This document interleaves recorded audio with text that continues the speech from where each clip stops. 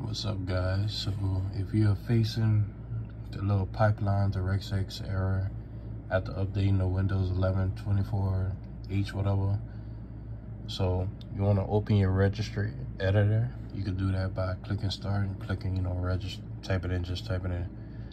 So what you can do after you do that, you go to H key local machine, open that, you click software, you scroll down until you find Microsoft. After you open Microsoft, you scroll down again, and wait, I passed it up, my bad. You open cryptography,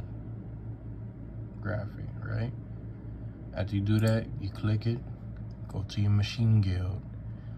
This is going to be an entirely different number for what you have, but you want to put it to this value right here.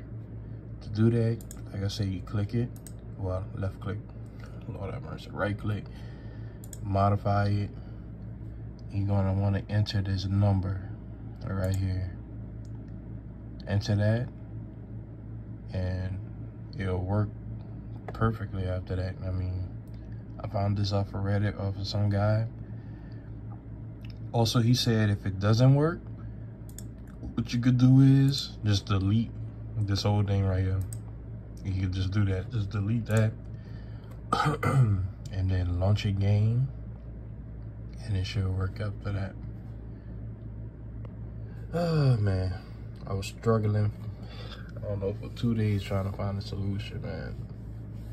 But this is what fixed it for me. So I hope it works for you guys too. Like I say, copy that number right there.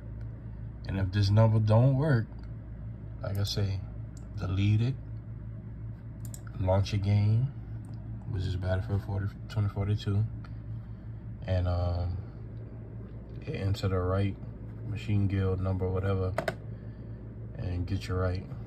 Prove it works. Hold on, I'm gonna launch the game for you.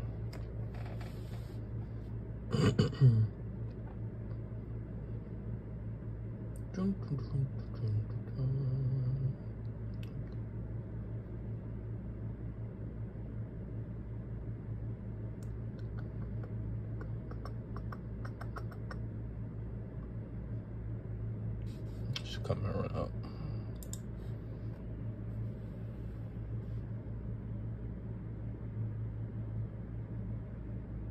It's going to take some time.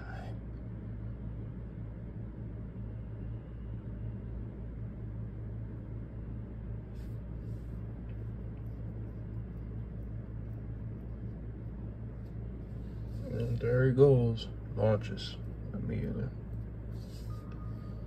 Oh man, I hope this helps you guys. I'm sorry for all the coughing and stuff. I'm not feeling too well, but I'll be all right. All right.